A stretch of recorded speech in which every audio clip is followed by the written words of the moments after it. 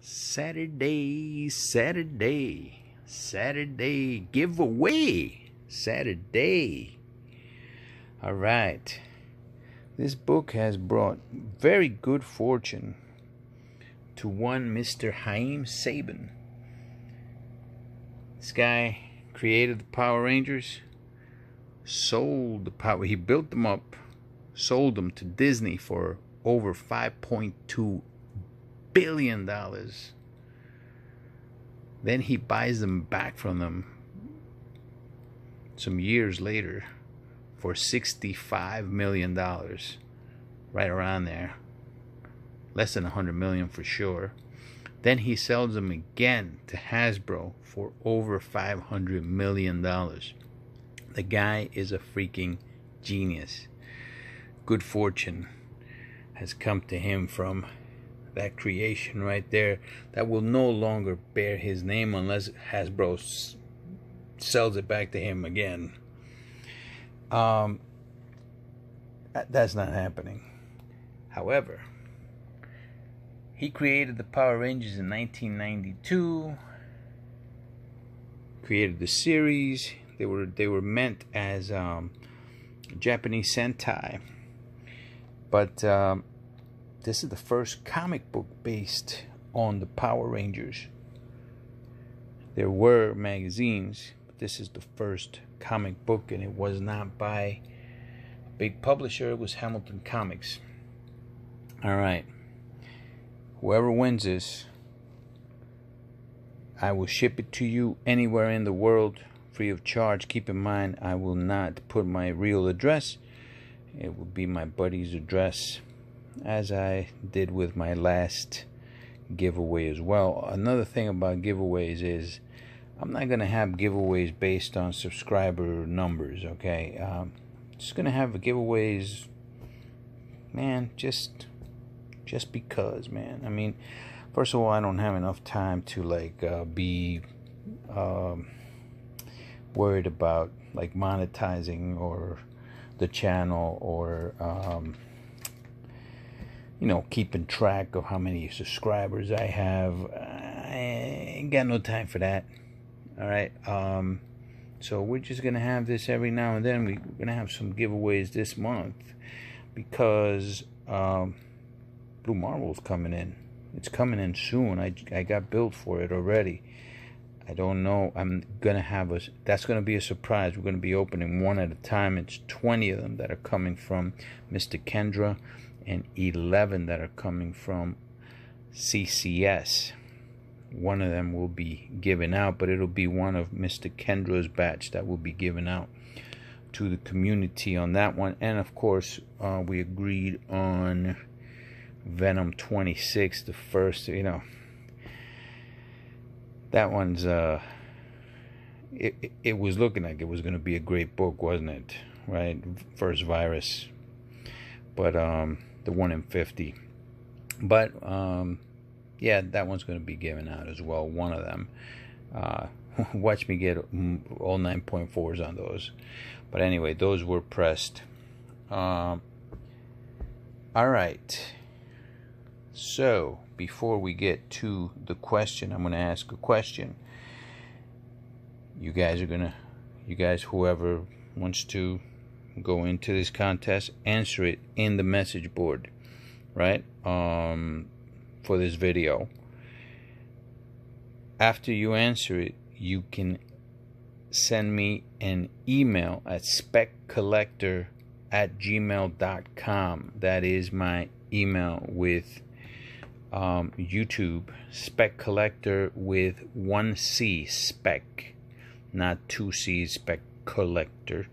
Right, 1 C, because somebody else has 2 C's, so make sure you don't do that. All right, and then when you email me, choose a password, 1 word, and then what I'm going to do is I'm going to look at my email, and then I'm going to ask you what's the word under the winner's message. I'm going to put, okay, what's the word, and then you can put the word down for me. This way I know that it's you that's emailing me, right? and that's how we're gonna do this. All right, before we do this, however, we are going to, suspense. We're going to add Grail Project book number 34. Something's Killing the Children. This is Things from Another World website. All right, this one is thanks to two people, Marshall Davis Wines and Spiffy McSender. Both of them asked me about this book. Just my thoughts about the book, really. They were looking at these, and I believe they had already purchased them. This is from Things from Another World. When I first looked at it, I gotta tell you, I was not, didn't fall in love with the cover. I had to look at it a second time. And, I can't say I'm still in love with the cover, but I do like it. The other thing I like about it is the price. It was $19.99. I should have put this out 2 days ago, guys, because that's when I bought it 2 days ago. I am sorry for that, because they were still available. I did not think they were going to sell out. There were only 500, but unfortunately, my bad, dudes. I didn't put this out earlier.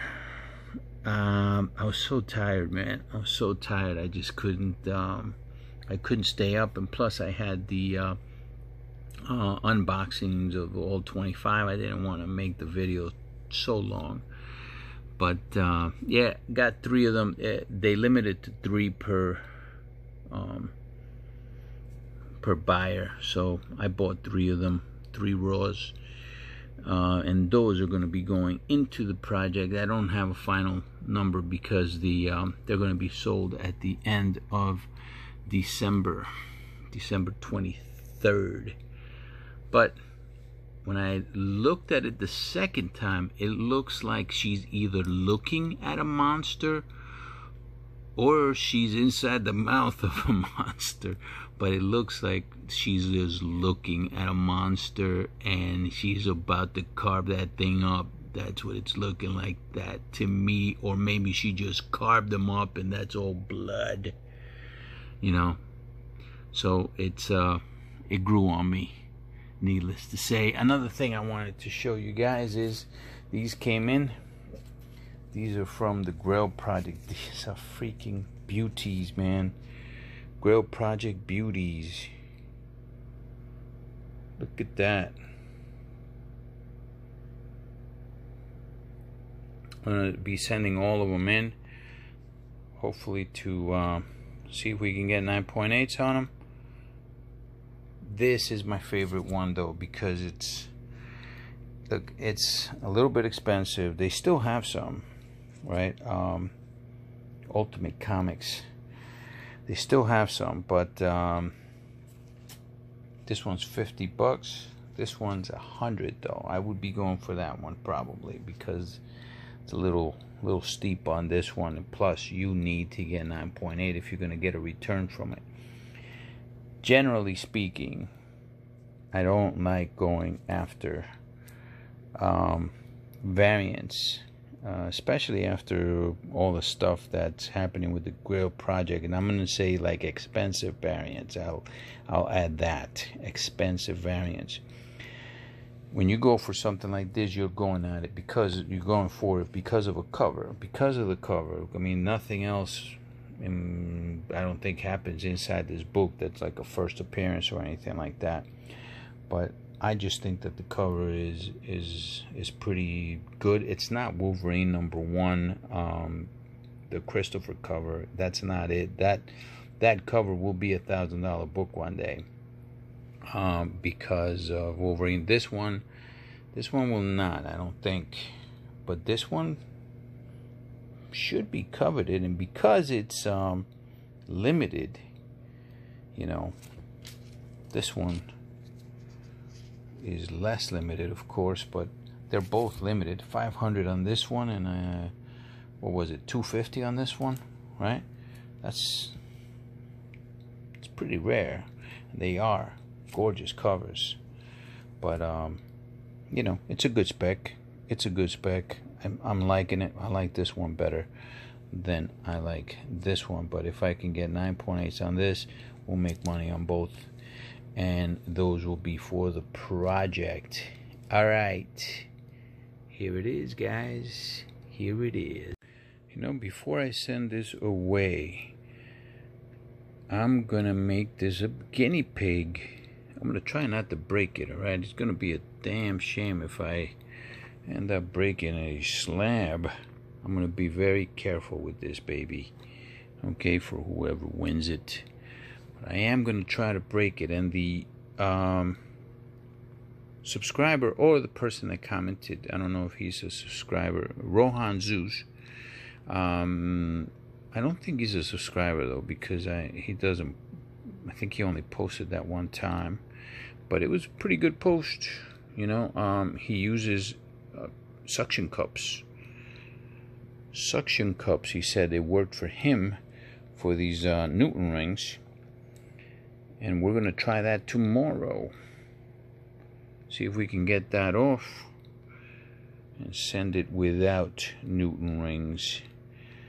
So shout out to Mr. Rohan Zeus. Rohan Zeus. Alright, here's the question, guys. Here is the question. I talk about this book all the time. This is the standard catalog of comic books. There is only one number in here for the print run for one distributor. The question is, what is that number? That's the question. Now, I have said that it's probably 2 to 3 times that number in my guesstimation, but what do I know? You know, that number might be correct. I don't think it is. I think it's probably more between closer to 3 times that number, but only because there's 2 distributors and they only have one. And they do talk about it in this book that in the 90s, because this book is from 1994, numbers do get off whack because of both distributors, right? It's harder to keep track of both distributors. So that's the question.